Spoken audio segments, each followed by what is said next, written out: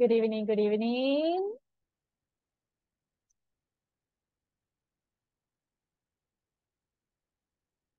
Hello, hello, hello. Good evening. Hello, hello. Can you hear me? Hi, teacher. Hello. Good evening. Good evening. How are you? Well, I am fine. Excellent. Welcome to the class. Sí. Hello, hello, everybody. Good evening. Hello, teacher. Hello, how are you? I am fine. Excellent. Welcome to the class. Hello, hello, everybody. Good evening. Hello, teacher. Hello, how are you? I'm fine. I'm fine. Excellent. Welcome to the class. Welcome, everybody. Good evening. Hello, hello, hello. Welcome. Welcome to the class. Good evening, teacher. Good evening, Carla. How are you? I'm fine, and you? I'm good. Thanks for asking. Welcome to the class. So, everybody, it's Friday. How do you feel? Any plans for the weekend?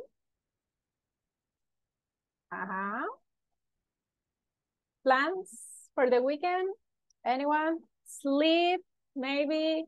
Relax a little bit? Any plans? Sleep. Sleep, that's good. Any other plan for the weekend, everyone? Este weekend sí que van a estar libres porque no va a haber homework. Okay. Dale volumen. Any other plan for the weekend? Teacher, ¿y las clases van a empezar el lunes? I'm not sure yet. Todavía no nos han notificado si este grupo empieza el lunes. No se preocupen, everybody. Solo les recomiendo que no se salgan del grupo. ¿Ok? Cuando el módulo Okay. termina, al grupo de WhatsApp siempre envían indicaciones. ¿Ok? Y ahí les van a informar los pasos a seguir y les van a informar todo lo correspondiente al siguiente nivel. Hablamos de fechas de inicio y todo lo relacionado con ellos. Así que, please, no se vayan a salir del grupo de WhatsApp. ¿Ok? Todavía no me han informado fecha de inicio de ustedes, pero normalmente everybody se empieza rápido. Normalmente a veces se espera tal vez una semana, lo más, pero todavía es de esperar. ¿Ok? Así que don't worry about it. Are you ready, everybody, for the level number 2? Yes? Yes. Only Carla is ready. ¿Y los demás? Are you ready? Yes, teacher. Excellent. Jocelyn is ready too. So, everybody, espero que sí, que se sientan listos. No olviden la confidence. Hay que tener confianza, ¿ok? Así que este primer nivel lo han hecho súper bien. Así que estoy seguro que todos están más que listos para ir al siguiente nivel. Very good. Okay, so everybody, indications. Today vamos a seguir practicando, okay? And este día vamos a llenar una survey de parte de INSSS. Es necesario que todos la hagamos hoy, aquí en la clase, en la hora estipulada. Yo les voy a avisar a qué horas vamos a hacer la survey, pero todos vamos a hacerla. Yo les voy a ir guiando paso a paso cómo hacerla. Así que don't worry about it. What else? Les iba a decir algo más y se me olvidó. Guys, I want to congratulate you. Terminaron la platform. Very good job. Ya pasé sus notas. De hecho, solo hay creo que 2 personas que aún no me han terminado la plataforma, así que estamos pendientes con ellos, pero el resto ya la terminó. Así que, everybody, congratulations, porque ya terminaron. Y de hecho, estoy viendo muy buenas calificaciones. Creo que, si no me equivoco, la nota final o la nota más baja que he visto de los que ya terminaron es 98. So imagine, esa es la nota más baja. So es un buen promedio, así que los felicito, everybody. You did it great. Very good. Con la asistencia también los felicito. La mayoría tiene un buen porcentaje de asistencia. Yo sé que algunos, pues, me han faltado un poquito.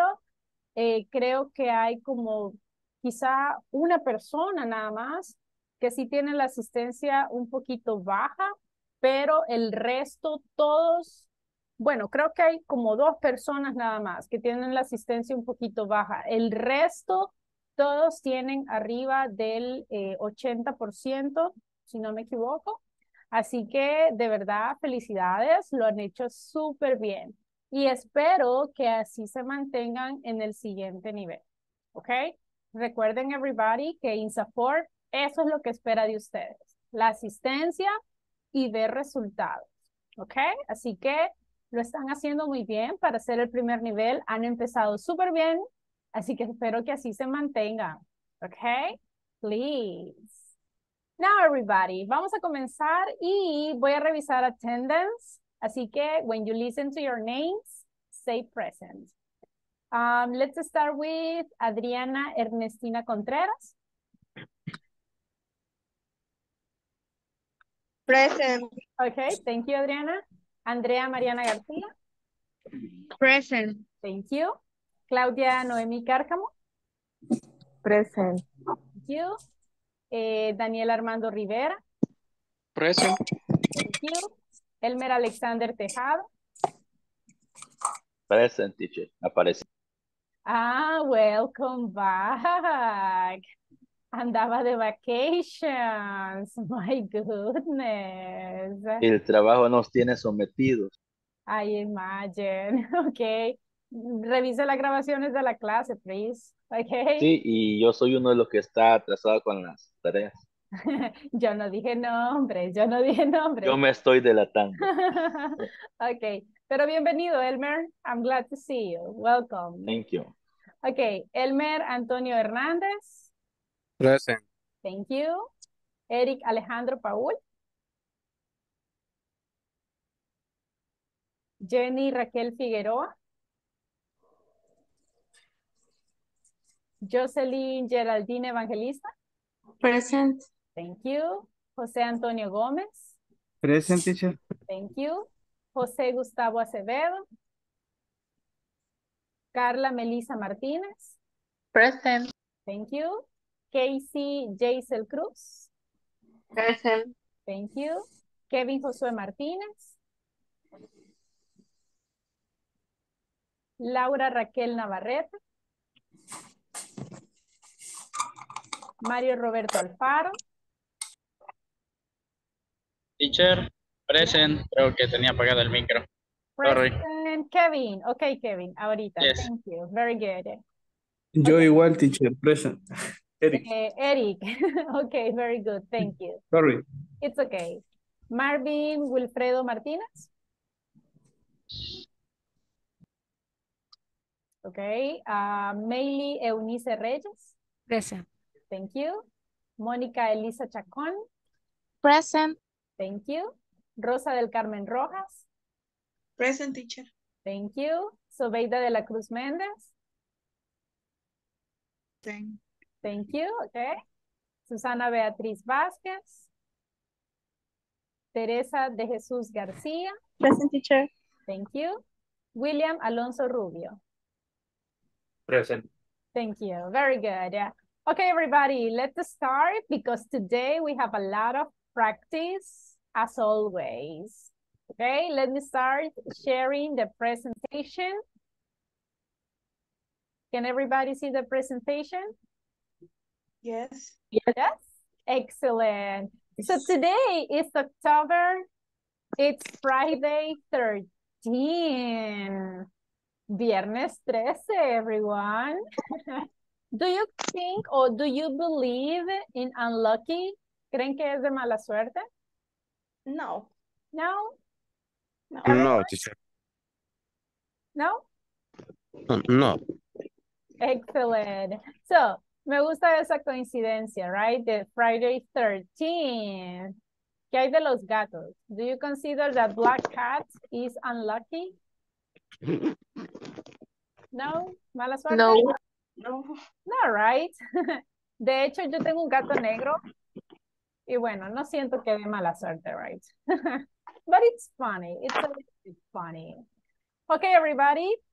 Estamos terminando la week number 4, unit number 4, and this is the topic for today.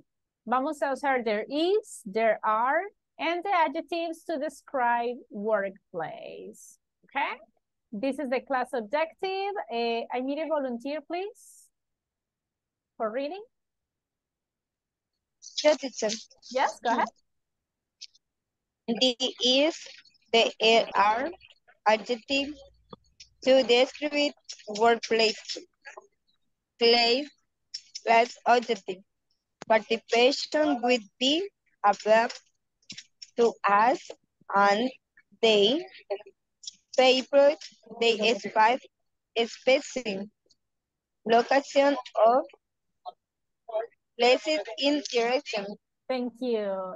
So, this is the class objective. Practice again prepositions of place, describing places. So, básicamente, everybody, vamos a hacer como un pequeño resumen y vamos a hacer practice para ver si se acuerdan de lo que hemos estado estudiando durante todo este nivel. Okay? Así que, pay attention, please. Now, first of all, look at this, everybody. You did it. Okay. Recuerden que hasta aquí ya han terminado el primer nivel. Okay. Así que, everybody, si pudieron con el primer nivel, pueden con todos. Okay. Yo siento que si comparamos el primer nivel con todos los demás, creo que el primer nivel siempre es el más difícil, porque es donde vemos mucho contenido. Hay mucho contenido en el nivel 1. Estamos aprendiendo a cómo usar la plataforma, estamos aprendiendo grammar, vocabulary, pronunciation. So, créanme que yo como maestra considero que a los alumnos es el nivel 1 el que más les cuesta. Así que ya superaron el nivel 1, ya todos los demás, sí hay cierto grado de dificultad en algunos temas, pero básicamente ya le van agarrando el ritmo. Así que quiero motivarlos para que sigan en el programa, everybody. ¿Ok? No se vayan a rendir, no vayan a abandonar, sino que los motivo a que puedan seguir en el nivel número 2, luego en el siguiente, y quién sabe, everybody, dentro de poco ya van a estar en el nivel avanzado. ¿Ok? Ese tiene que ser su visión. Teacher, ¿cuántos niveles son en principiante? En principiantes son 6. 6 principiantes que en este caso duran siempre 4 semanas cada nivel y luego van directo al intermedio. En este caso hay 6 principiantes porque no hay un nivel llamado preintermedio o algo así. No, terminando el principiante, directo al nivel intermedio. Así que por esa razón son 6. 6 principiantes. Y el intermedio son 6 también. El intermedio, sí, son 6 también. Y luego y después va avanzado. Yes, exactly. Ya el avanzado sí no recuerdo exactamente cuántos niveles son. Ahí sí, I'm sorry, no recuerdo bien. Pero sí, son bien completos y lo genial, everybody, es que en los niveles un poquito más avanzados, ustedes ya van a ir viendo vocabulario más relacionado con los diferentes áreas de trabajo. Okay, van a ver vocabulario relacionado con marketing, van a ver vocabulario relacionado con exportación, vocabulario relacionado con tecnología. Entonces van viendo vocabulario un poquito más específico para las diferentes áreas de trabajo. ¿Ok? Aquí en principiante más que todo es como aprender la estructura del inglés, pero después en los siguientes niveles como que vamos viendo un vocabulario un poquito más específico. Entonces es como que más interesante. ¿Ok? Así que pilas, everybody. Repito, no se vayan a rendir, sino que al contrario, con más entusiasmo, Vamos listos para el siguiente nivel. ¿Entendido? Teacher, y Yes. siempre usted nos dará las clases. Fíjese que no sé, no sabría decirle. A veces nos permiten repetir y tomar el mismo grupo en el siguiente nivel, porque me ha pasado, por ejemplo, a veces en el intermedio, cuando he dado intermedio, me han dejado el mismo grupo para el siguiente nivel. Sin embargo, casi siempre nos rotan, pero no sabría decirles porque todavía no me han dicho, right? Entonces, sería de esperar, ¿ok? Así que no sabría decirles, pero espero si no nos toca juntos en el siguiente nivel, pues tal vez en los siguientes niveles sí nos volvemos a encontrar ya en el nivel intermedio, ¿se imaginan? Eso sería súper bonito poder verlos a todos en el nivel intermedio y verlos que ya no les gusta hablar español, sino que ya solo en inglés. ¿Ok? Así que espero que así sea, everybody. Bien. Comencemos. Vamos a tener mucha practice y vamos a comenzar con los places in town. ¿Se acuerdan? Teacher, Yes, go ahead. una consulta. El material que está en la plataforma, ¿hasta cuándo va a estar disponible? Ese sí creo que se cierra, everybody. Si no me equivoco, ese va a estar disponible. Let me see, porque aquí dice la fecha. Bueno, de acuerdo a mi plataforma, va a estar disponible hasta el 17 de octubre. Ok. Yes. Según mi Gracias. plataforma, right? Así que esperemos que sí. Ok, places in town. ¿Se acuerdan de los places in town, everyone? Let's see. ¿Cómo se llamaba este? Look at this. ATM. ATM. ATM. And this one? Bakery. Bakery. And this one? Food court. Food court. Yes. Hardware store. Hardware store. Yes. Jewelry store. Very good. And this one? Stadium. Stadium. Stadium. Nightclub. Nightclub. Nightclub. Oops. Civil War. Not really. Amusement park. Amusement park. Park. Barber shop. Beauty salon. Okay, if it is for women, beauty salon. If it is for boys, Barbershop. barbershop. And this one? Playground. Playground.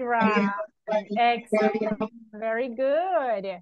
So everybody, remember vocabulary. Es necesario que practiquemos el vocabulary every single day para que no se les vaya a olvidar. Okay?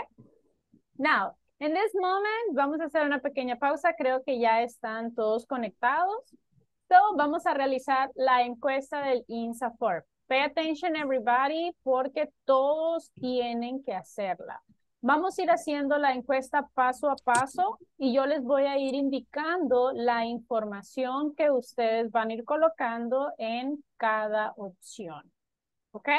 Lo primero que vamos a hacer es abrir el enlace de la encuesta. Ahorita en WhatsApp ustedes recibieron un mensaje, pero se los voy a volver a enviar. ¿Ok? Este es el enlace de la encuesta. Se los voy a enviar otra vez en el grupo de WhatsApp y se los voy a enviar en el chat aquí de Zoom. Así que, let's see. Ok.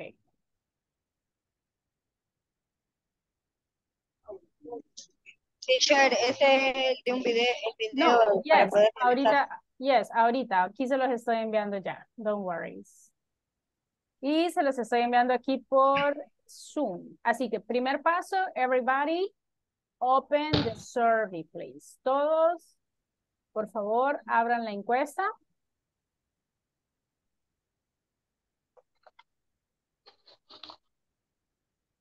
Una vez que hayan abierto la encuesta, lo primero que les va a pedir, tiene que verse de esta manera.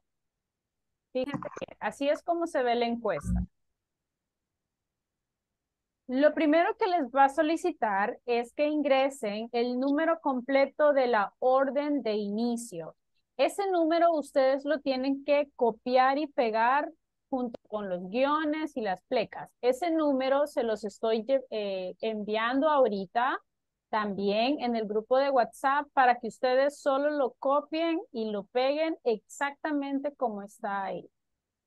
Eso es lo primero que van a pegar, ¿ok? En la primer question.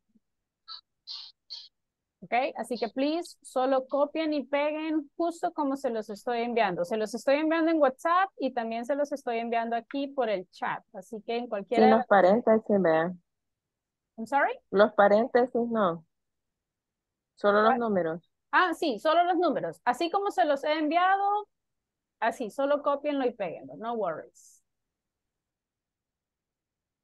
Luego les va a pedir el nombre. Por favor, nombre completo tal y como aparece en su DUI.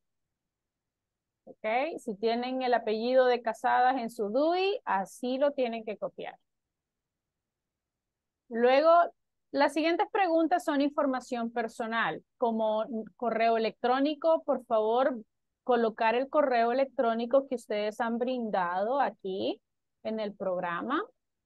Les va a pedir el número de celular. También coloquen el número que ustedes han brindado aquí en el programa. Luego, ustedes seleccionan sexo, femenino, masculino. Todas esas preguntas son personales, ¿ok? El departamento donde ustedes viven, el municipio, la empresa con la que trabajan. En la pregunta número 9 dice nombre del proveedor que les capacitó.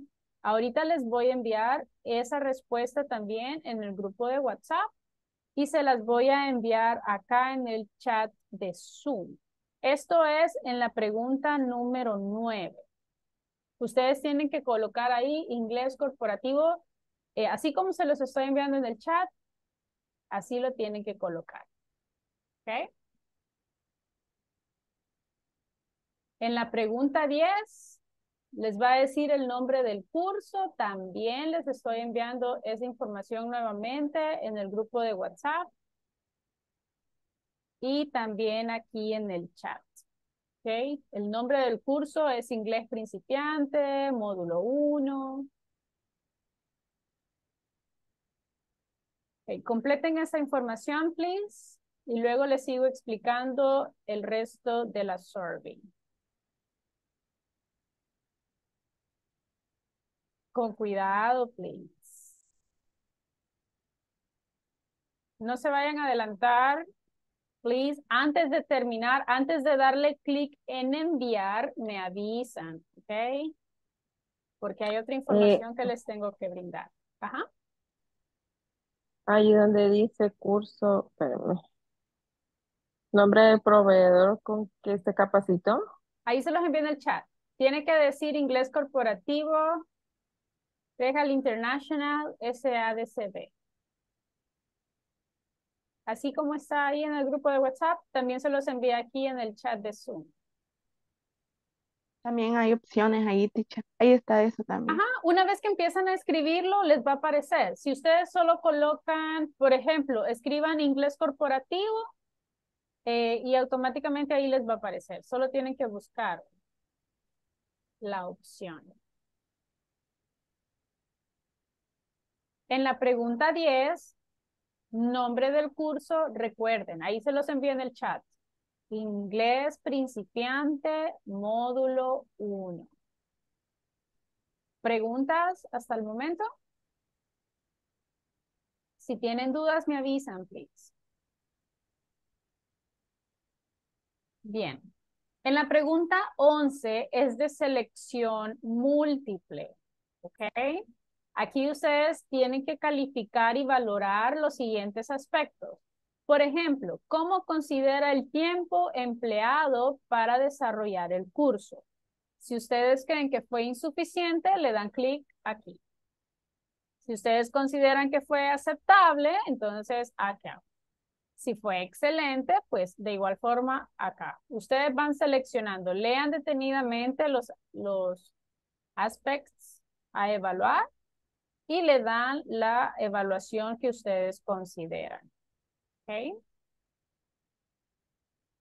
Luego, en la última parte dice, número 12, fecha en que inició el curso y la fecha en la que finalizó. Si no se acuerdan cuándo iniciamos, ahí ahorita les estoy enviando la fecha de cuándo iniciamos. Ahí se las estoy enviando en el grupo de WhatsApp y también se las estoy enviando aquí en el chat de Zoom. Iniciamos el 18 de septiembre. Y estamos culminando pues hoy, 13 de octubre. ¿Ok? Coloquen la fecha así como se las estoy enviando, please. Revisen el chat de Zoom o el grupo de WhatsApp. Así que en la pregunta 12 y 13, fecha de inicio y fecha de finalización. Ahí les va a aparecer el calendario. Ustedes solo seleccionen la fecha. Luego en la pregunta 14, su nivel de satisfacción. Pues ahí ustedes deciden, right? Si fue satisfactorio, insatisfactorio. En la pregunta 15 y la pregunta 16 no son obligatorias, son opcionales. Por ejemplo, si ustedes tienen otro curso de interés, otro curso que les gustaría, que les llame la atención.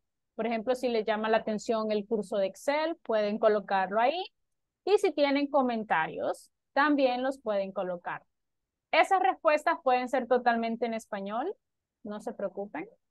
Así que completen la survey, please. No le vayan a dar enviar aún. Quiero que me avisen cuando ya estén listos para dar una última indicación. Para los que ya terminaron, antes de darle clic en enviar, me avisan. Tengo que darles una última indicación. ¿Preguntas hasta el momento? ¿Todo bien? Ok. Todo bien, teacher. Excellent. Very good. Luego enviar.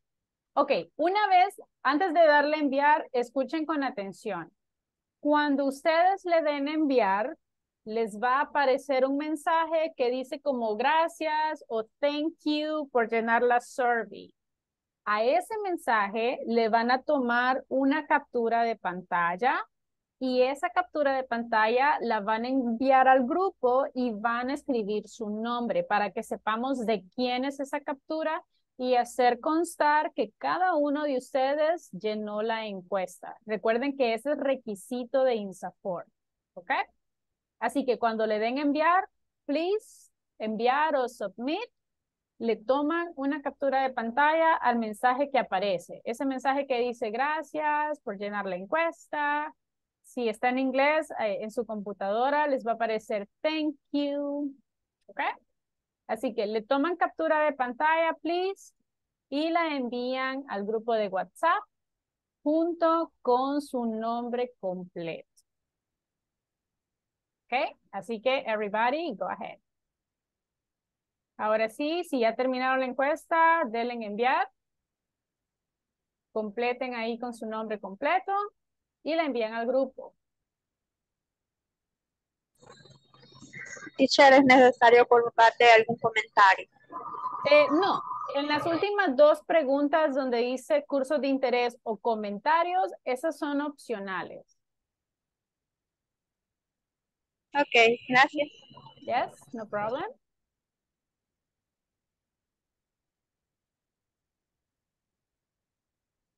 Ok, ¿alguno de sus compañeros ya la enviaron? Excelente. Justo así como sus compañeros le están enviando, esa es la captura de pantalla que yo necesito, así con su nombre completo. Excelente. Very good job. Recuerden que todos tienen que hacer esta survey, incluso los que están como oyentes el día de hoy, también tienen que hacerla. Y tienen que hacerla hoy porque tiene que quedar registrada con la fecha de este día. ¿Ok?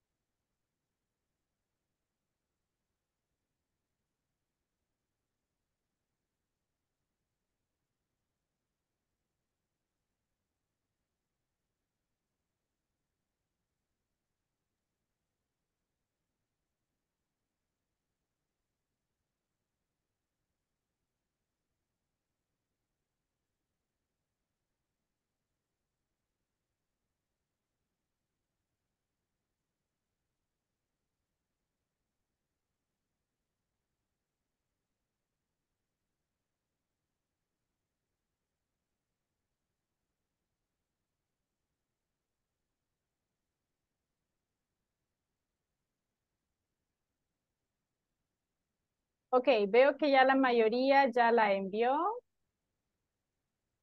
Tengo 19 personas que ya la enviaron. Excellent, very good. Bien, para los que aún no han terminado, sigan haciendo la survey, please. No olviden mandar la captura de pantalla. Si tienen dudas sobre alguna información que deben colocar, me avisan, please. All right, excellent, very good. So everybody, gracias por llenar la encuesta. Very good job. Now, let's continue. Laura, si tiene preguntas, me avisa, please. Okay? Bien. All right. Estábamos repasando un poquito los places in town. Ahora repasemos un poquito los adjectives. Vamos a ver si se acuerdan de los adjectives que hemos estado repasando. Por ejemplo, beautiful. ¿Pueden nombrar un lugar aquí en El Salvador que les parezca beautiful? What do you think? Cerro Verde. Cerro Verde. What else? Ilopango Lake. Ilopango Lake. Ajá. Tunco Beach. Lago de Coatepeque. Yes, Coatepeque Lake, the Tunco Beach. Golfo de Fonseca. Yes, that's a beautiful place Mhm. too. Okay. La Then, de Cangrejera. which one? La Okay. playa de la Cangrejera. Yes, that's true. Ahora bien, bright. ¿Cuál es un sinónimo de bright? Illuminated. Illuminated. Very good. Now, tell me a place that is crowded. Mucho Which one? poblado. Yes. Tell me a place here in El Salvador that is crowded.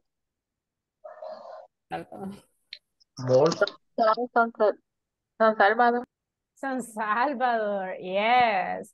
For example, La carretera de los Chorros. definitely Los Chorros Street. For example, when you go to Metrocentro on weekends, is crowded, yes or no? Yes. Yes, a lot. Very Yes. crowded, yes. Then it's dirty. What is dirty? Sucio. Exactly, very good. And what is empty? Vacío. Vacío. Think about a place. What place is empty all the time? Ajá. Un lugar aquí en El Salvador que casi todo el tiempo esté empty. What do you think?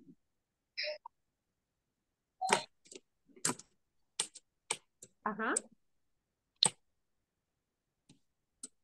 No idea. Bueno, aquí en El Salvador es difficult, right? Estamos tan poblados que es difícil encontrar un lugar que esté relativamente empty. Ok, luego tenemos expensive. Can you tell me a place that is expensive?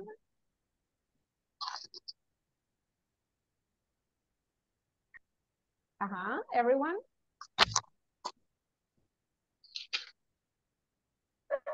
Participation, please. Tell me an expensive place here in El Salvador.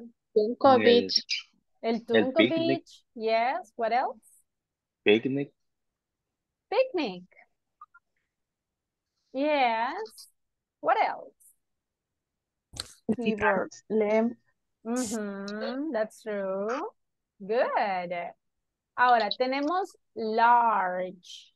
Do you consider that El Salvador is large? What do you think? Malecón de It's not. Libertad. No. It's not large. ¿Qué país podría considerarse large? Guatemala. Brasil. Australia. Guatemala, Italy, Brasil. Brazil, Costa Rica. Costa Francia. Rica. Yes, those countries are large, okay?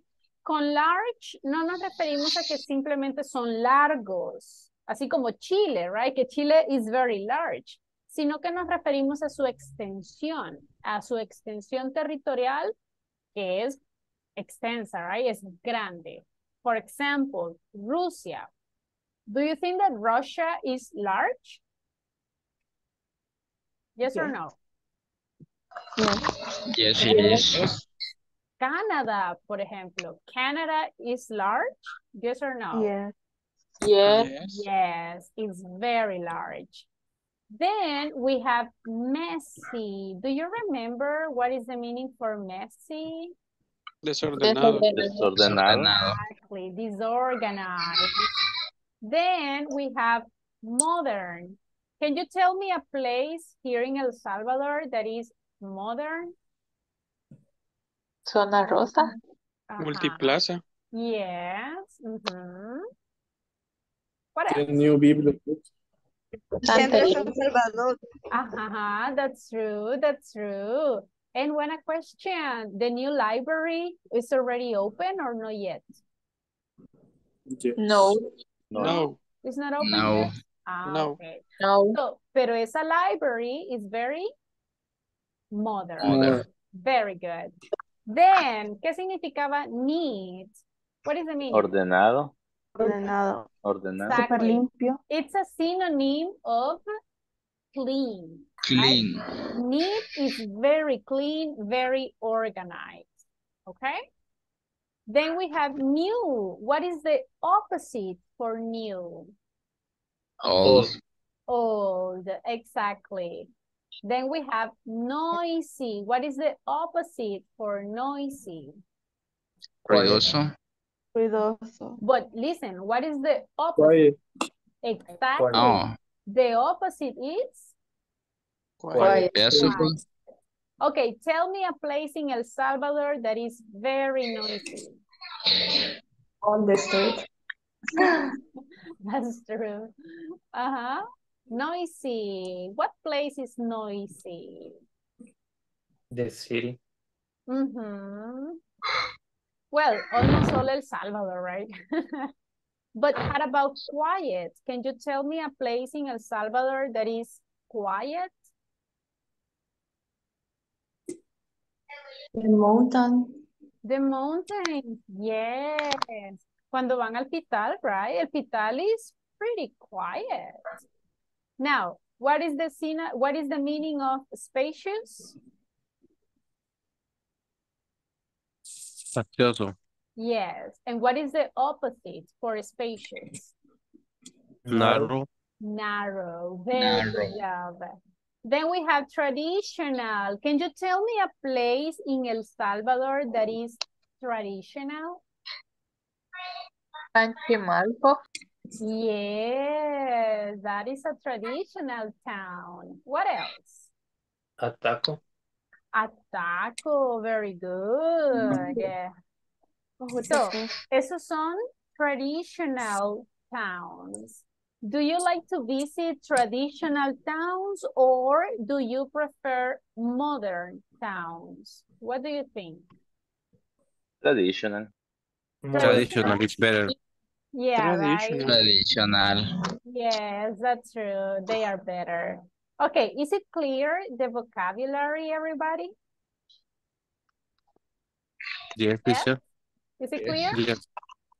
Very good. Excellent.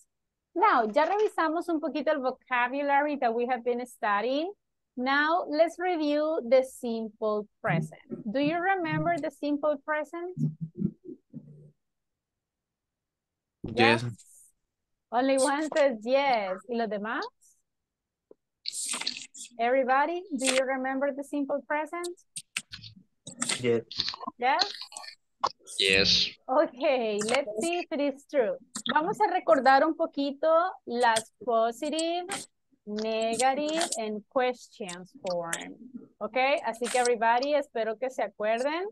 Let's start with the positive, okay? Look at this one. Si yo digo every day he, ¿cuál sería la mejor opción? He drink o he drinks?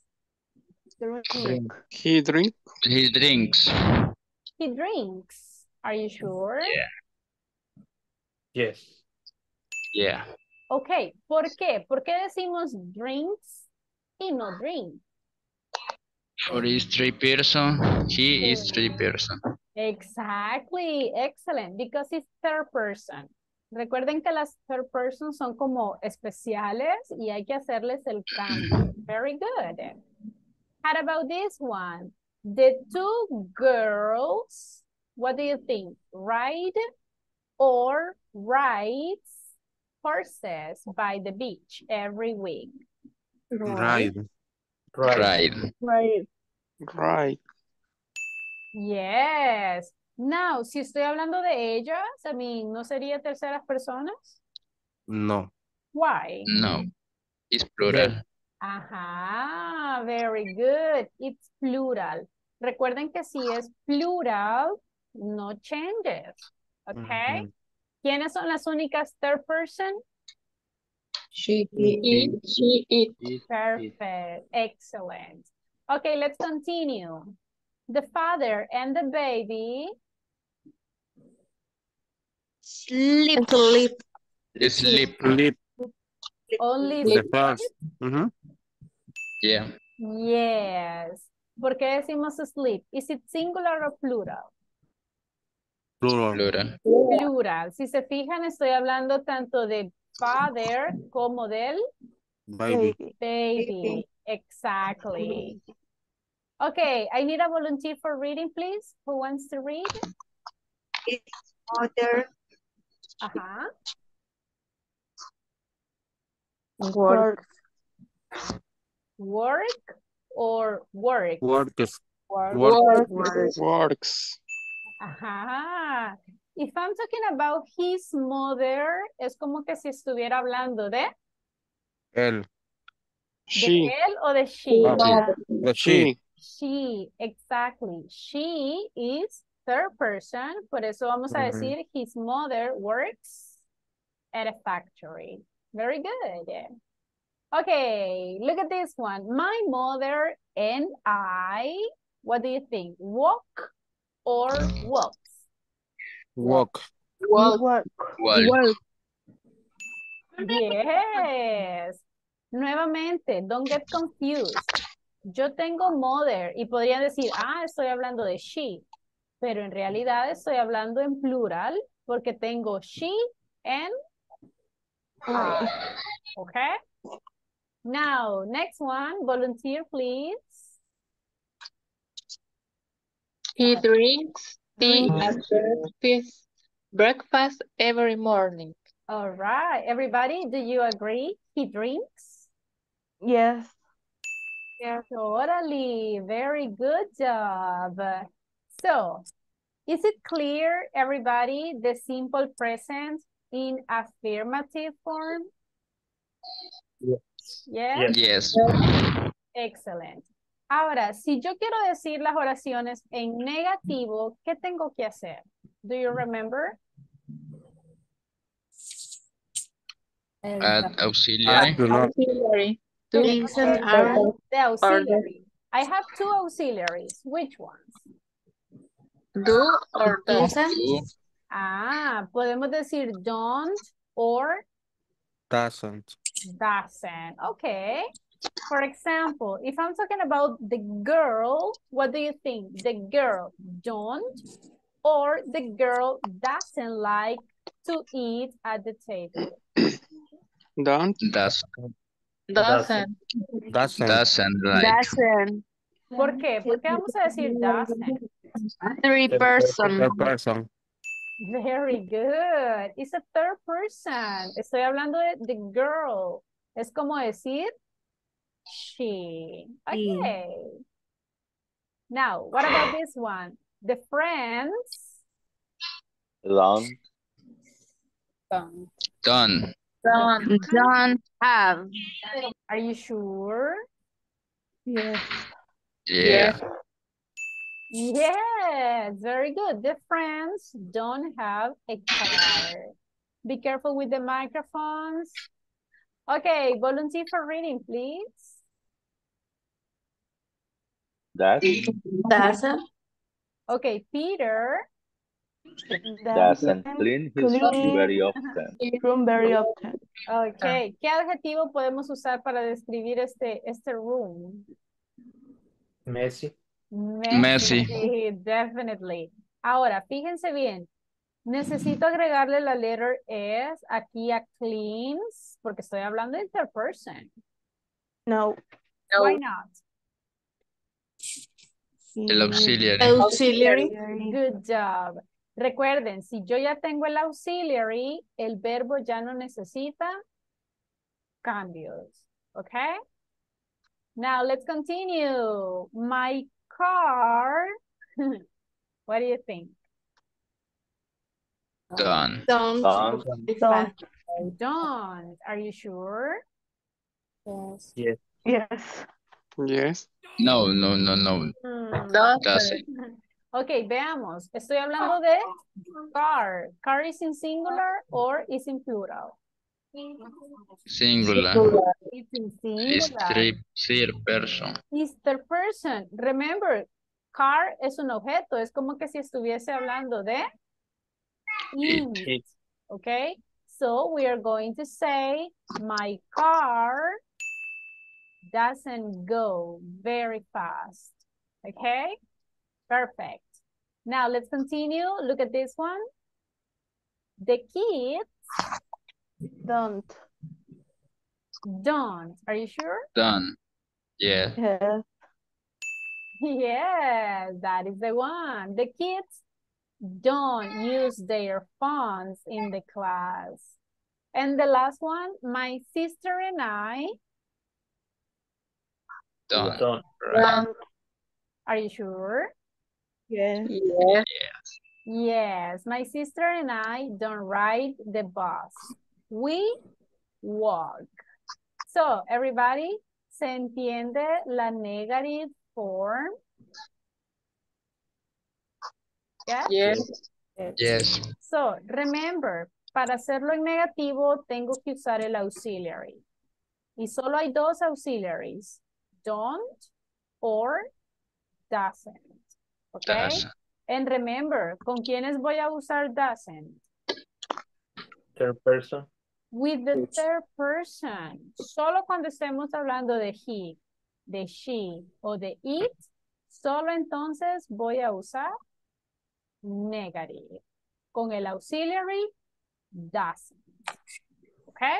Si es en plural o si estoy hablando de I o de you, en ese caso voy a usar el auxiliary don't. ¿Preguntas? ¿Hasta acá, everybody? Do you have any question? No. Okay. No sé. Ok, hemos dominado ya los positive y los negatives. ¿Se acuerdan de las questions? Si yo quiero Yes. hacer una question, ¿qué tengo que hacer? Auxiliary. Respetar la estructura también. Ajá.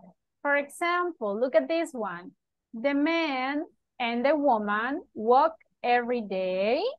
¿Qué voy a decir? Do or does? Does. Do or does? Do. Do. Do. Yes. ¿Por qué usamos do en lugar de does? It's plural. Is it plural? Ahora, look at this one. Yo estoy haciendo la pregunta. Do the man and the woman walk every day? If the answer is yes, ¿qué diríamos? They do. Very good. Yes, they do. But if the answer is no, No, they don't. They don't. yes, no, they Don't. don't. Perfect. Excellent job. Okay, let's continue with the next picture. The woman enjoy listening to music. Does. Does. Does. Very good. Porque en este caso estoy hablando de She. she. Very good. Ahora, does the woman enjoy listening to music? If the answer is yes. Yes, she does. Good job. Yes, she does. But if the answer is no, Ella No, está she paseando. no, No, she she does. doesn't. Excellent. Now, voy a ir preguntando individually. So everybody, only the person I ask, only that person answers. Let me ask you, Rosa. Rosa, what is the answer in the next one? Do or does? Do. Do. Yes. Do you study English? So, si yo le hago esa pregunta a Rosa, ¿cuál sería la respuesta? Do you study English? Yes, I am. ¿Puedo responder con yes, No. I am? Yes, I do. Vale. Pay attention here. Si ustedes se fijan en esta oración, ¿tengo el verbo to be? No. Not really, right? Lo que tengo es el auxiliary. Por lo tanto, respondemos con el auxiliary. Oh. Si estuviese el verbo to be, entonces sí podríamos decir yes, I am. Pero como lo que tengo es el auxiliary, respondemos con el auxiliary. Okay? Now, let's continue. Let's see. Kevin. Kevin, complete the question, please.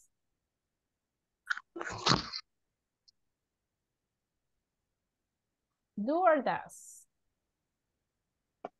Is do the kids sleep at 9 p.m.? Very good. So, Kevin, if the answer is no, what will be the answer?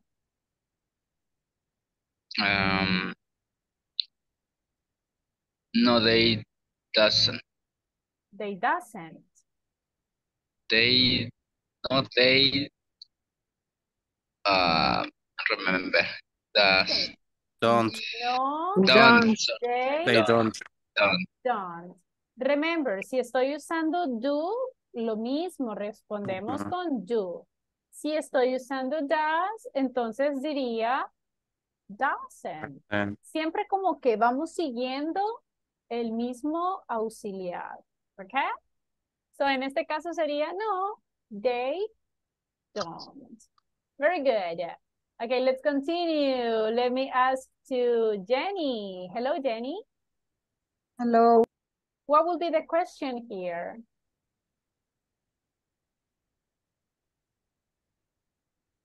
Does your brother play the piano? Yes. So, Jenny, does your brother play the piano? What will be the answer? Yes. Does my brother play the piano? Okay. Una respuesta corta sería yes, he Yes. Does. does. That's the one. Yes, he does. Very good. Okay, next one. Claudia. Hello, Claudia. Hello. Claudia, what will be the question here? Do or does? Do. Do. Are you sure?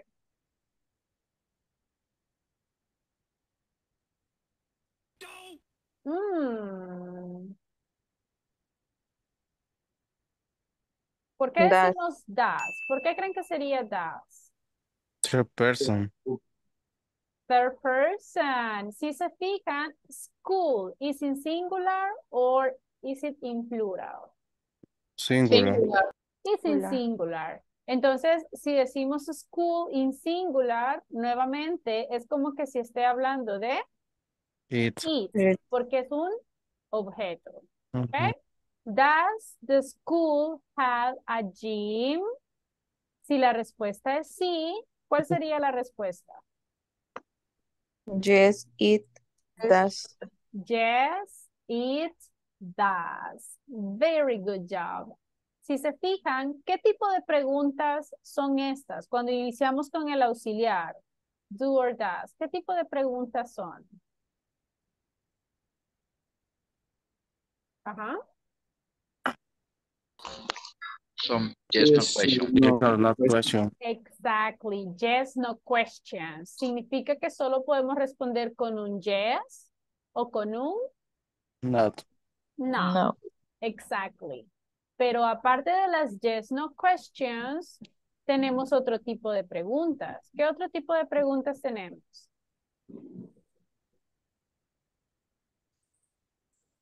Ajá. Double H. The double H questions. ¿Se acuerdan de las double H questions, everybody? Yes.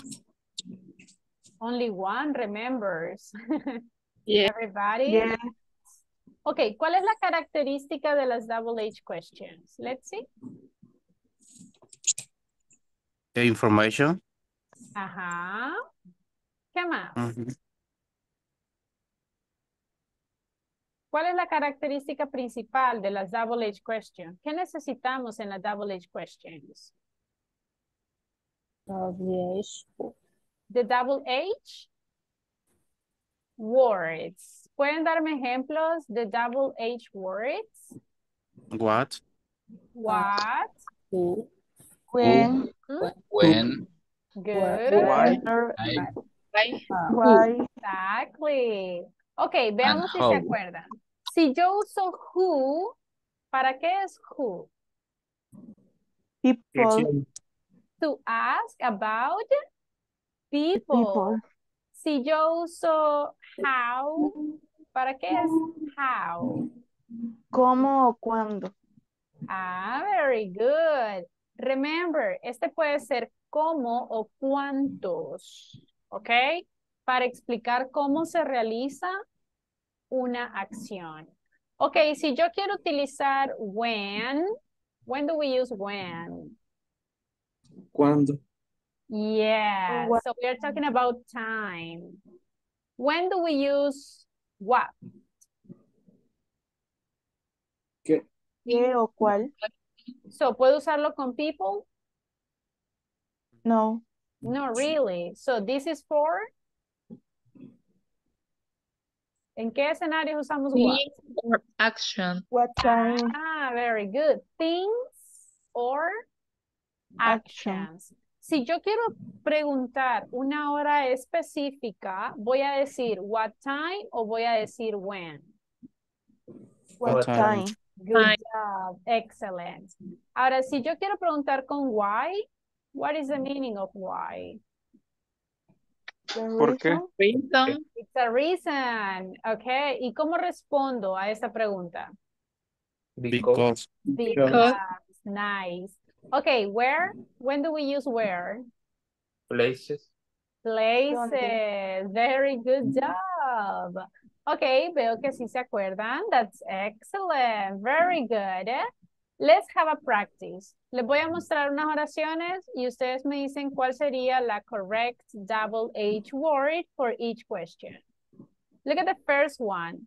Is your best friend? Y la respuesta dice Betty. So, ¿qué creen que estoy preguntando aquí? ¿Quién es tu mejor amigo? Ah, who? ¿puedo decir when? No. No. ¿Cuál voy a usar? Who? Good. Who is your best friend? Ah, Betty. Number 2. Volunteer, please. ¿Cuál sería la respuesta en la number 2? What? What? What is your recent class? Vean la respuesta. La respuesta dice at 11:45. When? When? Be careful with the microphones. Please, thank you. What time? Ah, look at this. Remember, si yo estoy dando una hora específica, look, estamos preguntando por what time. Okay. So, ¿a qué horas es la clase de ciencias? Very good. Next one. Is your favorite teacher? Ah, Mr. Smith. ¿Cuál double H word voy a usar? Who? Who. ¿Puedo decir what? What is your favorite teacher? No. No. No, porque estoy preguntando por People. people. Exactly. Okay, next. Is the English Teacher, I exam? have a question. Yes, go ahead. Y en estas no entraría which. Which. Se podría usar which. No hemos visto esa todavía, pero se las explico así rapidito. Tenemos esta double H word, which. Esta double H word es muy parecida a what, ¿ok? Significa cuál. Pero which la usamos solo cuando tenemos options. Por ejemplo, si yo les digo, what is your favorite color? ¿Les estoy dando opciones o estoy preguntando así en general? Option. En general. ¿Cuáles son las opciones? De hecho, no estoy dando opciones, right? Estoy preguntando en general, what is your favorite color? Pero si yo digo which, es porque tengo que darles opciones. Which is your favorite color? Blue or green? ¿Les estoy dando opciones? Yes. Yes. Yes. ¿Cuáles son las opciones? Blue, or green. Exactly. Entonces, which es similar a what, pero which es porque tenemos las opciones y ustedes solo tienen que elegir. ¿Ok? En este caso, si se fijan, la pregunta dice, is your favorite teacher? ¿Estamos dando opciones? No. No really, right? Pero si yo tuviera opciones como favorite teacher, Mr. Smith or Mr. López, ¿les estoy dando opciones ahí? Yes. ¿Sí o no? Yes. Si yo tuviera opciones, entonces sí podríamos decir which. Which is your favorite teacher? Mr. Smith or Mr. López? ¿Entendido? Yes. Yeah? Yes. Pretty good. Excellent. Yes, teacher. Very good. Okay, next one is the English exam. It's next Tuesday. When? When? When? Good. So, ¿podría decir yo aquí what time? No. No. No really, porque no estoy preguntando una hora específica, right? Entonces aquí solo estoy preguntando tal vez por una fecha. So, when? When is the exam? Okay, look at the next question. Don't you do the homework? Because I'm tired. Why? Why? Why? Excellent. Now, les voy a asignar ahí individually. Vamos a ver, vamos a darle esta a Eric. Esta va a ser para William. A quien no le he preguntado. Vamos a ver. Ok, Andrea. This one is for Elmer Antonio. ¿Quién más? ¿Quién más? Oh, José Antonio. Okay, read the sentences, everyone, and tell me the correct double H word, please. Who's ready? Vamos a ver quién está listo. Yo teach. Yes, go ahead. Where is your history books? Everybody, do you agree? Where is your history book? I disagree. Why? I agree.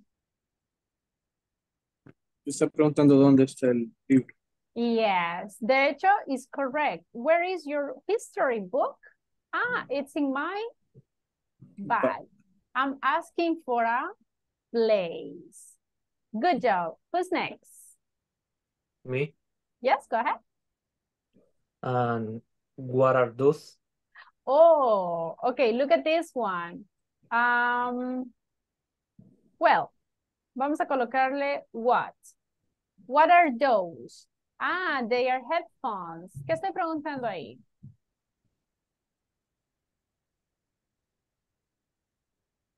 ¿Qué es eso? Exactly. ¿Qué son estos? Right? Ah, son headphones. Headphone. Si yo digo headphones, estoy hablando de un Plural. object.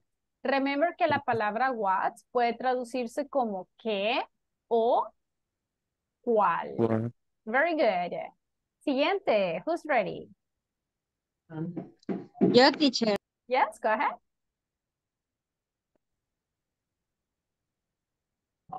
When is your birthday party?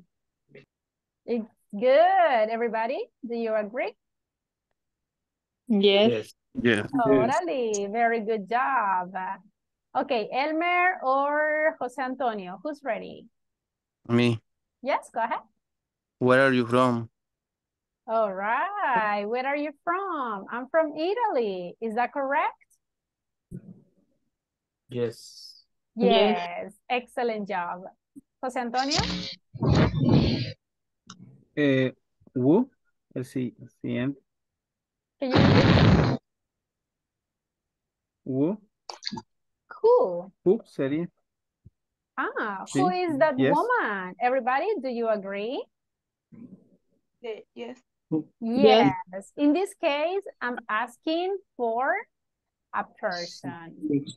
Okay? So everybody, remember, para poder entender las double H questions, tenemos que memorizar qué significa cada una de ellas y en qué escenarios las podemos usar. ¿Ok?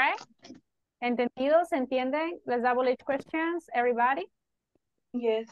Yes. Are you sure? Okay. Do you have any questions so far? Questions? Questions? Okay. If you don't have questions, it's time to practice. Okay? So everybody, it's time for a speaking practice. Quiero que todos participen, please. Remember, estas ya son las últimas practice en nuestro nivel principiante, así que tenemos que estar listos para el nivel número 2.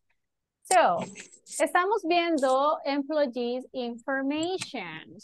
So, si yo quiero saber el nombre de alguien, ¿qué pregunta le tengo que hacer?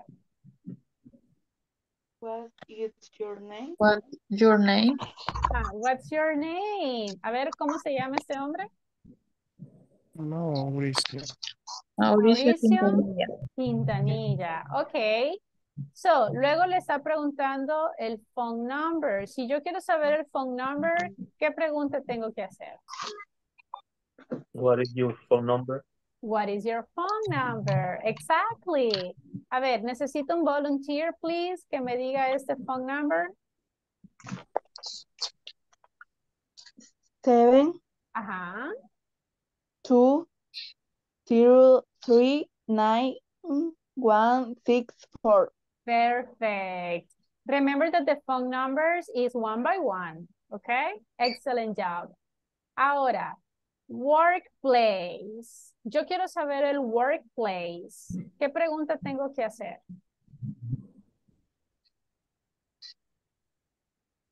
Si yo quiero saber a dónde trabaja, workplace, ¿qué pregunta tengo que hacer? Where do you work? Very Where good. do you Where do you work? work? A ver, where does Mauricio Quintanilla work? What is the answer? ¿A dónde trabaja Mauricio Quintanilla? What do you think? Arrows Technology Company. Aroused. At Arrows Technology Company. Ahora, yo quiero saber a dónde está ubicada esta compañía. ¿Qué pregunta tengo que hacer? Yo quiero saber la address. Where do you work? Where do you work? O podríamos decir, what is the address? A ver, volunteer, que me lea esta address, please. Ajá.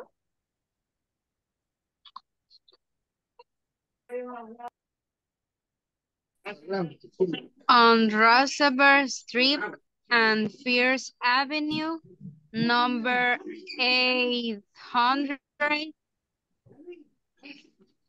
Quiero ver. Ay, no sé cómo se dice 53. 50. 53. Santa Cecilia, San Salvador. Perfect. Excellent job. Ahora, cuando decimos la address, podemos decir el número, como le dijo su compañera, el número completo, o de igual forma podemos decirlo de uno en uno. 853. Okay? Then tenemos la job position. Yo quiero saber la job position de alguien. ¿Cómo hago esta pregunta? Es como la occupation, everybody. So, what is Your the question? occupation. ¿Cómo What's your sería la... occupation?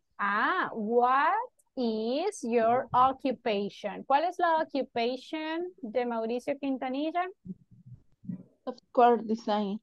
It's a software designer. Y luego el department. ¿En qué departamento trabaja él? Production. Production. ¿Cómo pregunto yo esa question?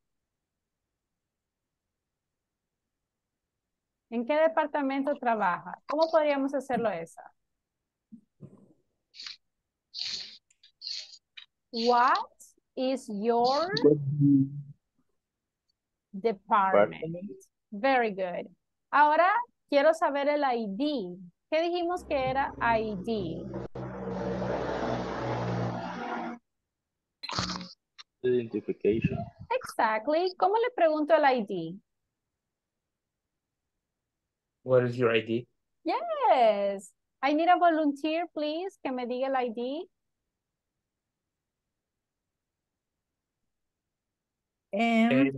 Q 1 0 8 3 5 9. Perfect. Very good job. So everybody, ahorita vamos a llenar la ficha de nuestro classmate. ¿Ok? Aquí tenemos la diferente información que yo necesito de su classmate. Necesito el name, así que ustedes le tienen que preguntar el name. Quiero que le pregunten por el phone number, por el workplace, por la job position, el department, es decir, en qué departamento de su compañía trabaja, si está en Human Resources, si está en Production, Accountant, ¿ok? And quiero que pregunten la address. Esta no es la address de su casa, es la address del trabajo, a dónde está el trabajo y el ID de empleado. Ahora, listen, para el ID del empleado, si ustedes se lo saben de memoria, pueden darlo. Si no, pueden inventar, ¿ok? La idea es que todos completen la ficha. Luego yo les puedo preguntar, ok, Claudia, dígame cuál es el nombre de su classmate. Ah, teacher, my classmate's name is ta, ta, ta, ta, ta, ta, ta. Ah, ok, Claudia, dígame cuál es la job position. Ah, she is, y ahí me dicen la occupation de su classmate. ¿Se entiende la activity, everybody? Yes? Yes, teacher. Perfect. Ok. Voy a enviarles la ficha, ok, para que ustedes tengan la ficha en el grupo de WhatsApp y sepan la información que le van a pedir a su classmates, ok. Así que, listen, you will be working in pairs. Quiero que todos, practiquen. Primero, uno le va a pedir toda la información a su classmate y luego la siguiente cambian y la otra persona le hace las preguntas a su classmate, ok. Así que, everybody, let's go to the breakout rooms. Let's see. Tengo algunas personas que están como oyentes. Let me change. Let me ask. Ok, tengo Teresa, Claudia, Mónica. Están como oyentes. Girls, ¿pueden participar o no van a poder participar? Teacher. Yes. Teacher. ¿Puede poner la captura, por favor, de regreso? Okay, give me a moment. Ya le envié el grupo de WhatsApp, if you want. What is I Okay, look at this. El de antes, teacher. This one? Yes, Yes? yes. Gracias. Okay. Thank you. ¿La puedo quitar ya? Yes? Yes. Okay, perfect. Excellent. Okay, vamos a ir a los breakup rooms. Let me create the breakup rooms. One moment.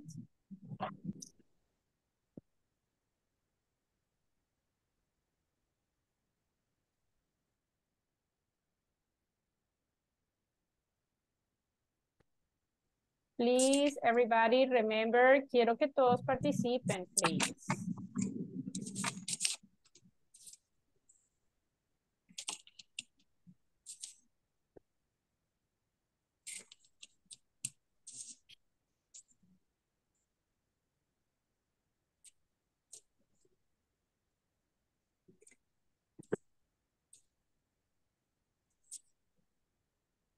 Okay, give me a second. Por alguna razón no puedo abrir los breakup rooms. One moment, please. ¿Pueden ver la invitación de los breakup rooms? Everyone? No. Yeah, I don't know what is going on. Hmm.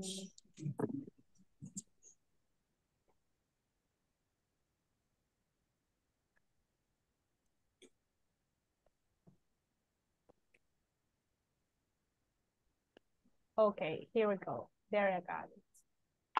Ok, ahora sí. Repito, los que están como oyentes, los voy a poner en una sola room. Si de repente después quieren volver a participar, me avisan, please, para yo poder agregarlos en otro grupo. Ok, teacher. Yo que voy manejando, no puedo abrir. Ok, don't worry. Give me a second, please. Yo sí puedo, teacher. ¿Quién? Yo. Jenny, usted sí puede. Yes. Excellent, don't worry. Thank you. All right, let's see. Okay, everybody, enter to the breakup rooms. Si de repente están solos o su classmate, pues no les responde, me avisan y yo los cambio a otro room, okay? But in this moment, quiero que todos intenten entrar y que todos, please, todos tienen que participar, okay? Así que, is missing one. Okay, todos, please, enter to the breakup rooms. Let's go, everybody. Enter, please. And practice. Go ahead. Enter to the breakup rooms.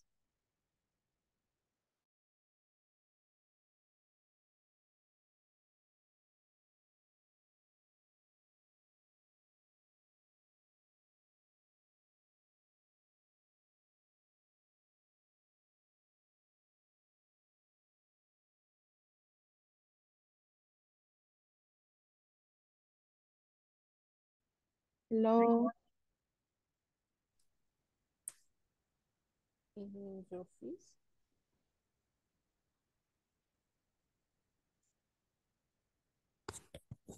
What is your name? My name is Meili Reyes. What is your office phone? What? Sorry, I not listen. What is your office phone? My number phone is 7 5 5 4 3 2 1 2. Okay. Where do you work? Drowster, Drowster. Far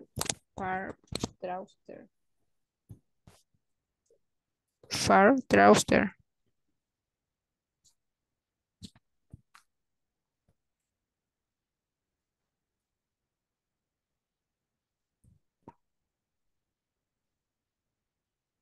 What is your occupation? My occupation is credit and collection officer.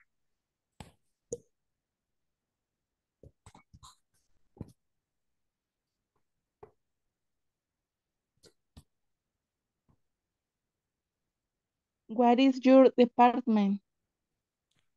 In credit.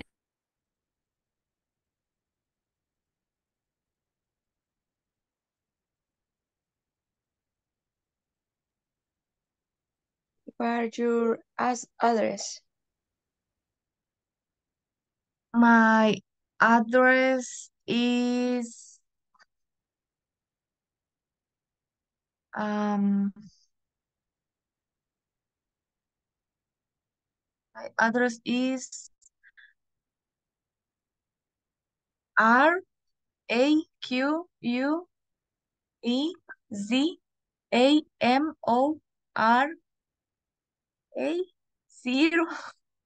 006, sorry, at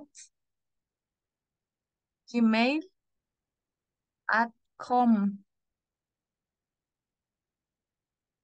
or point com. I forget the point. How do you say point? Okay. What's your ID? ID.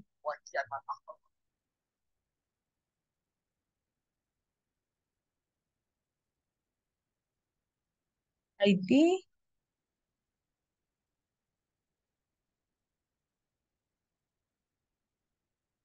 ID is el doer. Sorry. Yes.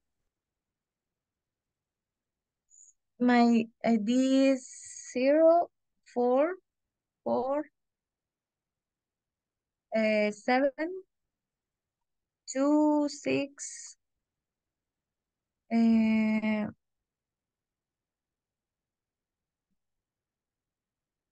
7 5 and 3.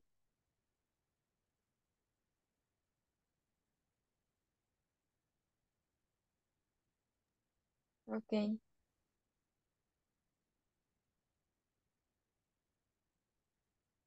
Okay, what's your name? My name is Hazel.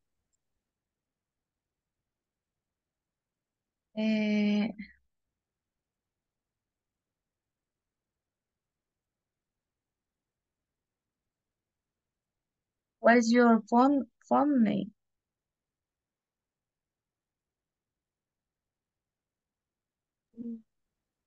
My number of phone is 75654044.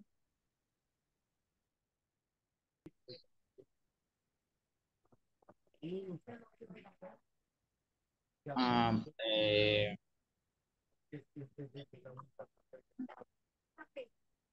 what is your department? Department is admin and contability. Repeat, please. Admin and contability. Um, how do you spell almonds? A-D, A-D, Okay. A-D, M, M O, O O, N. double O. No, only one. Okay. ADMO N, admin. M. Okay. Almond. Yes. And contability. Okay.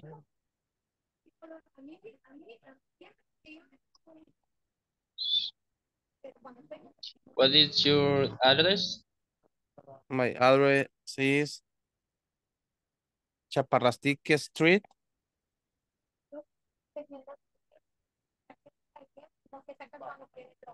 Number 18, 27. El Amate San Miguel. Okay.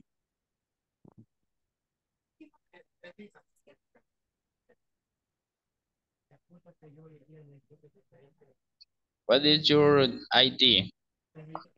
0204 Okay. 0204 29. 20. Sí. 29 27.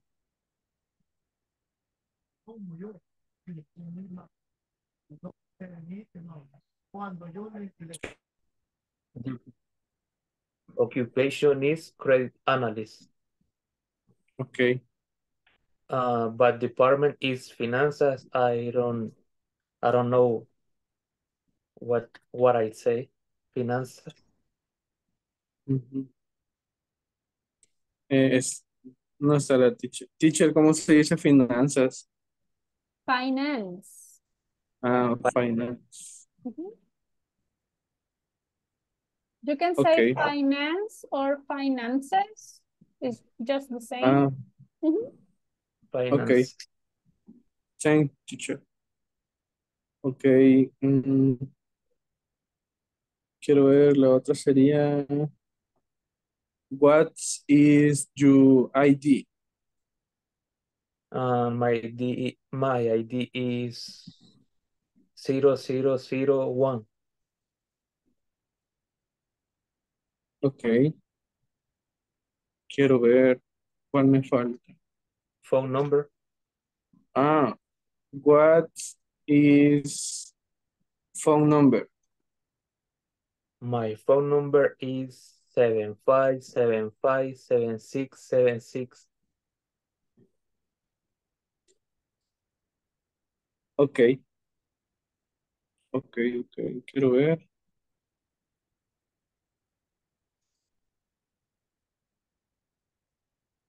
Creo que ya estuvo, ¿verdad? O me hizo falta una. 439. 4943. 4943. Okay. What is your ID? Mm,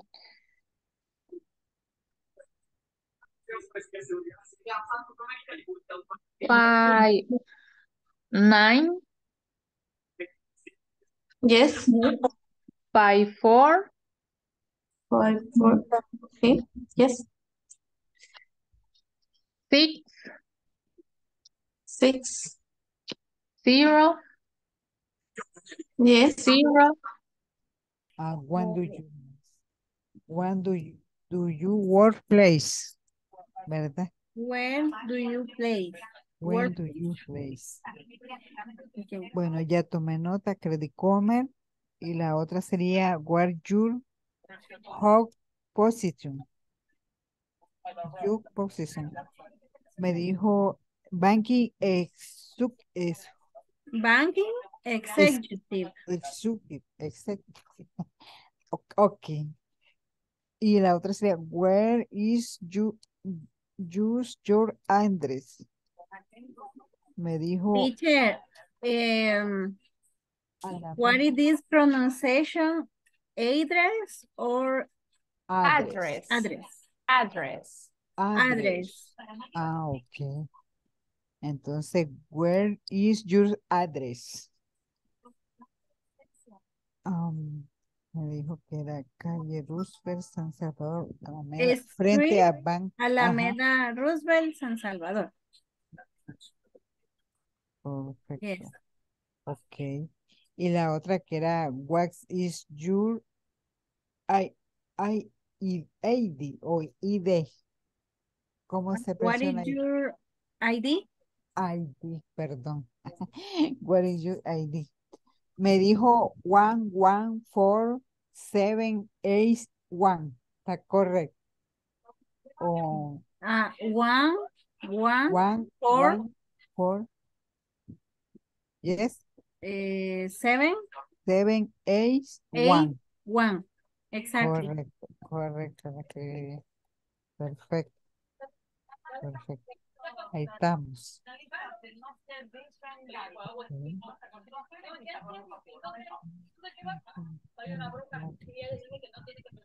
Ya terminamos.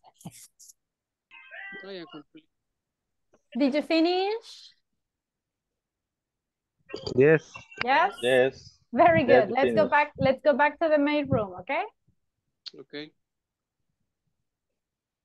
Time's up. Let's go back to the main room. Time's up.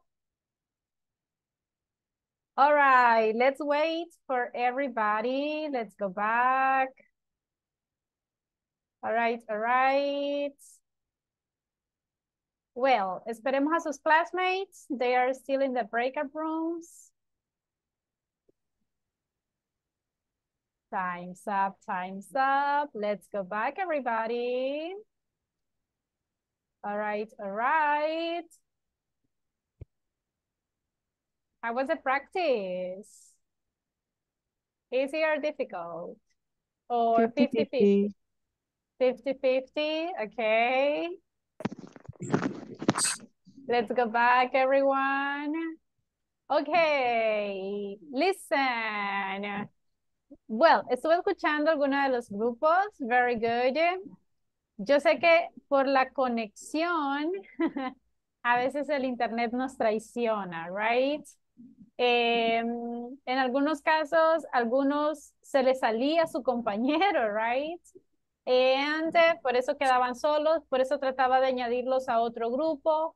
A veces everybody, cuando salen y vuelven a entrar, inmediatamente yo los vuelvo a unir al grupo, pero quizás no les aparece la invitación inmediatamente y por eso tengo que enviarles la invitación como que bastantes veces hasta que les aparece y ustedes se puedan unir.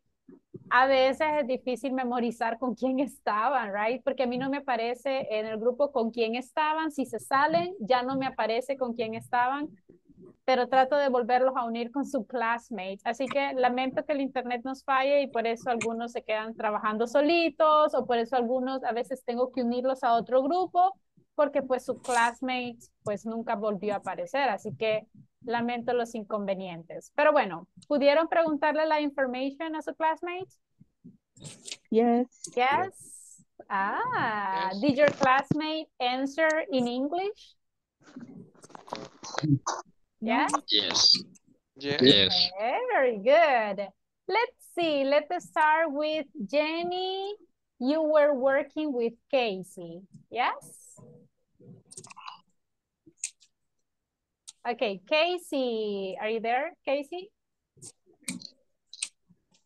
Teacher, I forget the name, the Oh, what? it's okay. Let's see. Jenny, tell me, what is Casey occupation or job position? Auxiliary call time? Okay, good. Casey, is that true? ¿Es eso cierto, Casey? Yeah. Yes? Okay. Now, Casey, what is Jenny's workplace? Where does she work?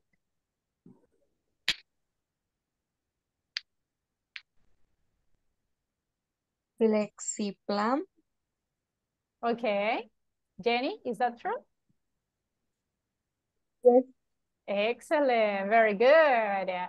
Okay, then we have Laura and Sobeida. Laura, tell me, what is Sobeida's occupation? Your occupation is analyst. Analista de créditos. Oh, credit analyst. Yes. Okay, Sobeida, is that true? Yes. Excellent. Okay, Sobeida, tell me about Laura. What's her department? Was San Salvador. San Salvador. Okay, that is the department, pero recuerden que cuando decimos department nos referimos al departamento en el trabajo. Ah, perdón, excuse me. Si está en human resources, en marketing, si está en accounting, finances, production. Okay, but let's see. Sobeida, entonces dígame, what is the address? ¿La mía o de Laura? De ella. What is the address? Ok, 3 Roosevelt, no sé cómo se dice calle. Oh, street. Street, Alameda, Roosevelt. From. In front? Bank Agrícola. Ah, very good. So, Laura, is that true? Yes, that's correct. Very good. Excellent. Then we have Eric. Eric was working with William. So, Eric, what is William's occupation or job position?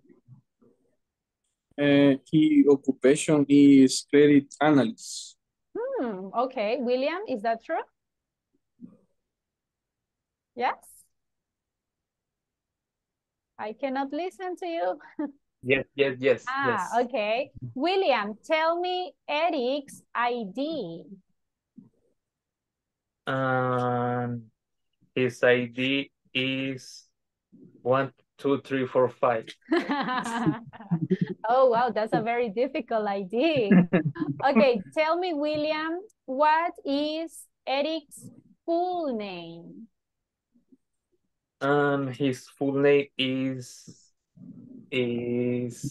Don't look at the don't look at the computer. No veas su usuario. Eric Alejandro Paul. Okay.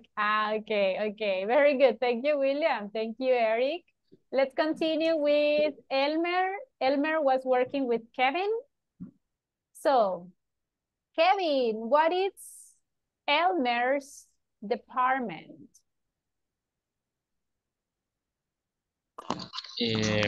Elmer's department is admin and container. Okay. So, Elmer, is that true? Admin en accountancy. Accountant. Okay. Okay, Elmer, tell me about Kevin. What is his job position? His job position, he is a mechanic. Kevin, is that true? Yes, it's true. Excellent, very good. Okay, let's continue with Daniel. Okay, aquí, sorry, estaba Daniel, Elmer Alexander, and Marvin por ratitos, porque como tenía que estarlos combinando con los grupos, así que por eso estábamos 3. Daniel, tell me what is Elmer's position, job position?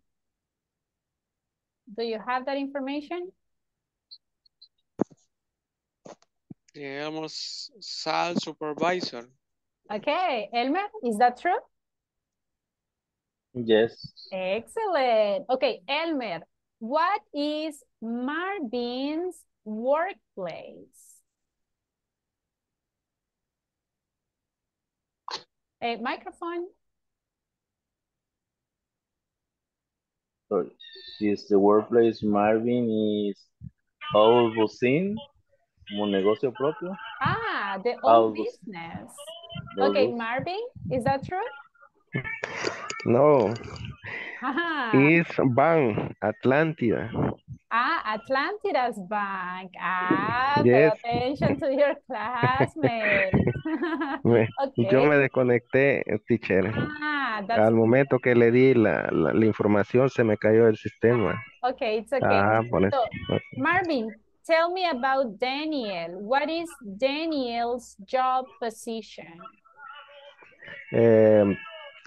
Auxiliaries de sales, ventas. Okay, self-auxiliary. So, Daniel, is that true? Warehouse assistant. Como Be auxiliar de bodega. yes, be Yes. careful. Por ahí me están inventando alguna information, everybody. Be No, es careful. que se desconectó por momentos, entonces no nos alcanzó a Sí. escuchar. Okay, Correcto. okay. It's okay, se lo valgo, se lo valgo. Okay, let's continue with Maylee. Maylee was working with Rosa. So Rosa, what is Maylee's department? And department is read and collection. Okay, so Maylee, is that true? Yes, credit and collection. Good. So Maylee, tell me about Rosa. What is her job position? She quality accountant. Is that true, Rosa? Quality control. Ah, okay. So, remember everybody, active listening. Tenemos que escuchar claramente lo que nos dicen nuestros classmates. Por último, tenemos a Jocelyn. Jocelyn was working with Carla. So, Jocelyn, tell me Carla's address. Address,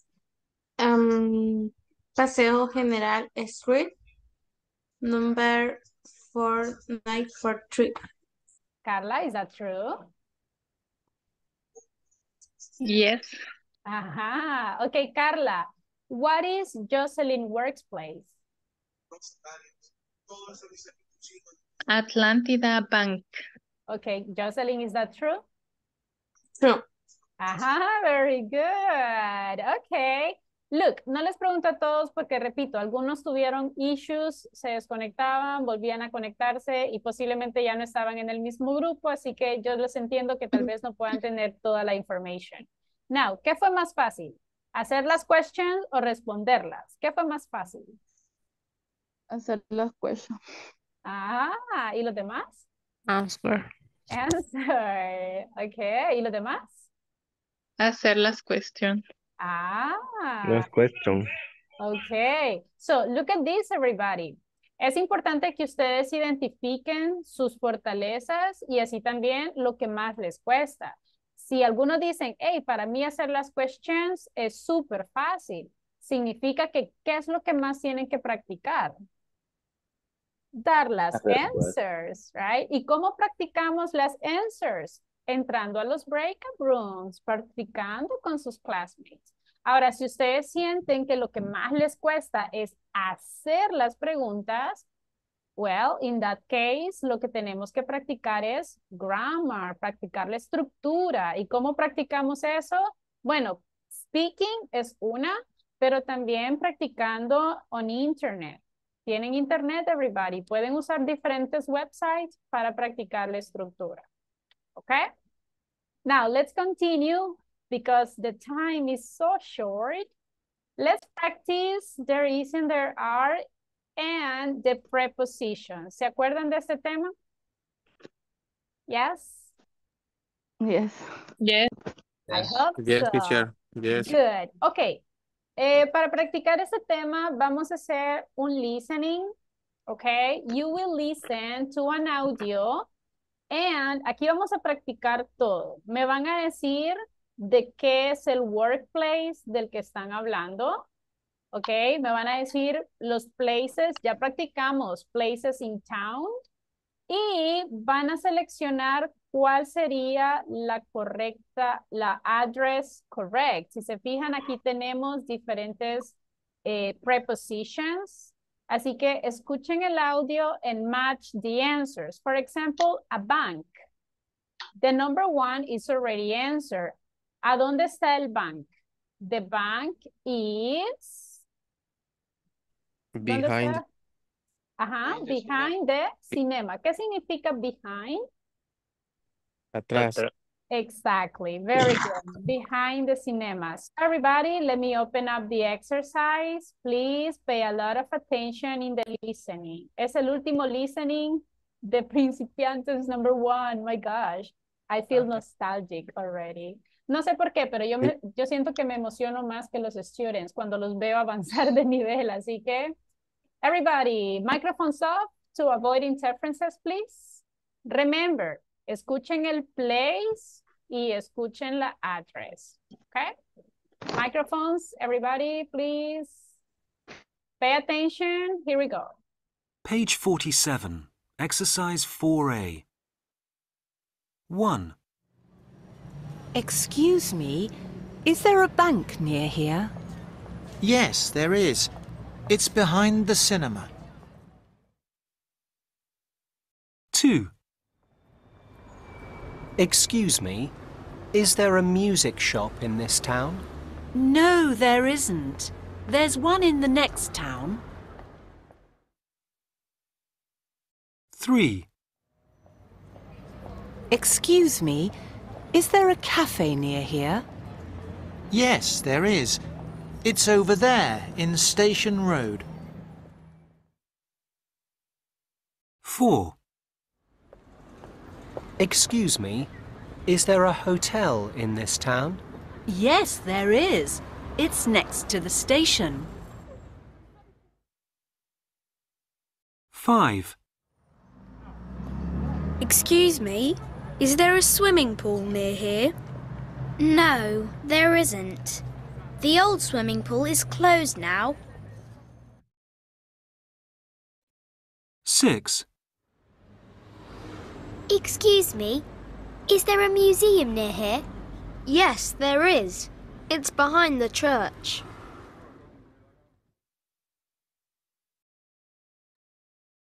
Okay, everybody, could you listen to the audio? Yes, teacher. Repeat, please. Repeat again? Repeat, please, teacher. Please. Don't worry. I'm going to play it again. Microphones off, everybody, please. Here we go. Pay attention.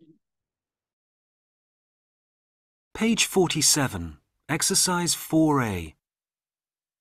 1. Excuse me, is there a bank near here? Yes, there is. It's behind the cinema. 2. Excuse me, is there a music shop in this town? No, there isn't. There's one in the next town. 3. Excuse me, is there a cafe near here? Yes, there is. It's over there in Station Road. 4. Excuse me, is there a hotel in this town? Yes, there is. It's next to the station. 5. Excuse me, is there a swimming pool near here? No, there isn't. The old swimming pool is closed now. 6. Excuse me, is there a museum near here? Yes, there is. It's behind the church. All right, everybody, number 2. What is the place they are asking for? Music shop. Very good. Music shop. A music shop. Is there a music shop in that city? No. No. What is the answer? Letter F. There is one in next town. Ah, letter F. F. It says that is one in the next town. Okay, in the number 3, where is the place that they are talking about? Common area. Which one? I'm trying to do. But what is the... Cafeteria. Cafeteria. Okay, they say cafe. So, is there a cafe in that city?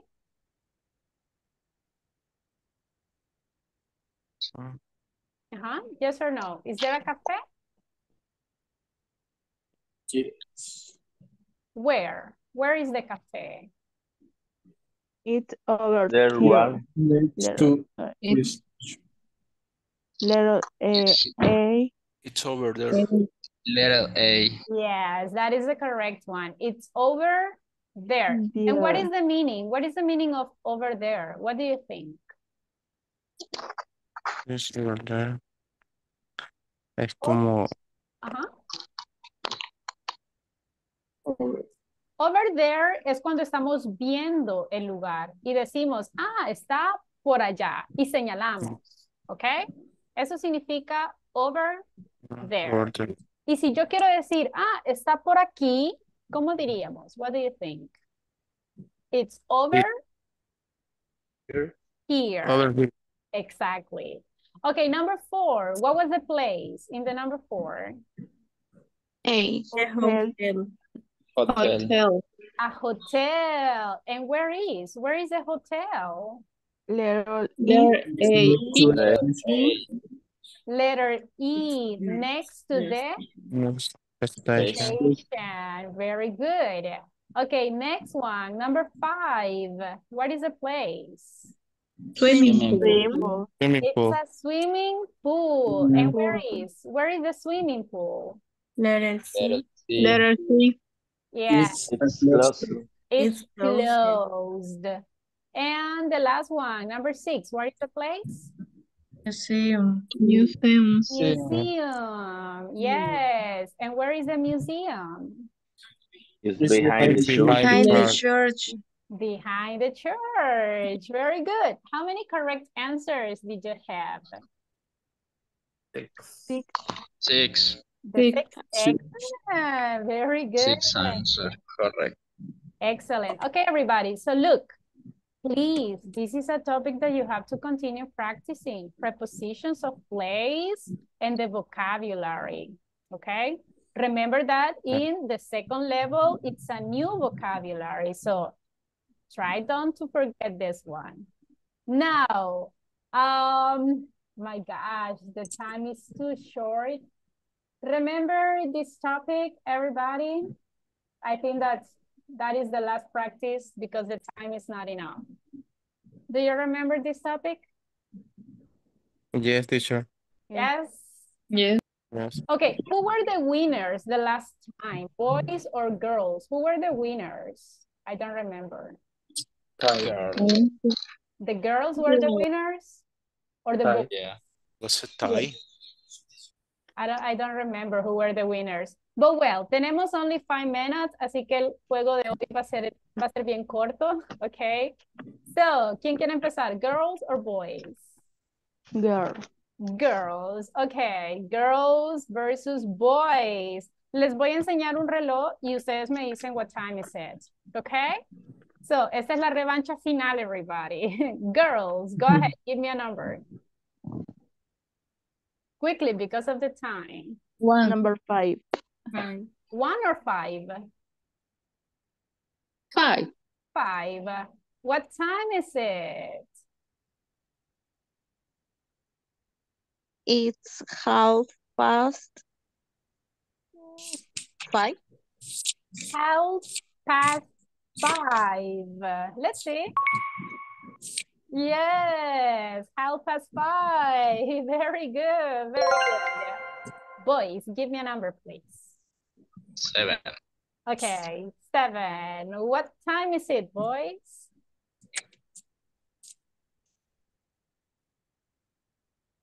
It's 25 to 11. 25 to 11. Are you sure? Yes. 25 to 11. Perfect. Girls, it's your turn. Go ahead. 2. Number 1. 2 or 1? 2. 2. What time is it?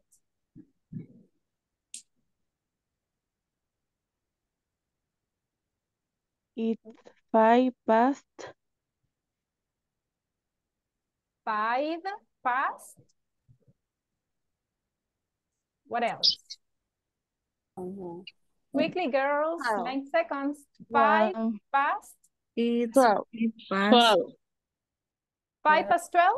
12. Yes. Yes, Yes, 12:05. Very good. Remember, everybody, you only have 30 seconds to answer.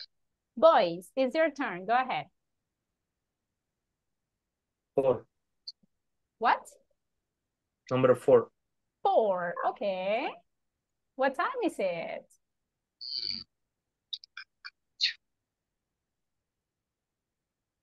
It's 20 past 4. 20 past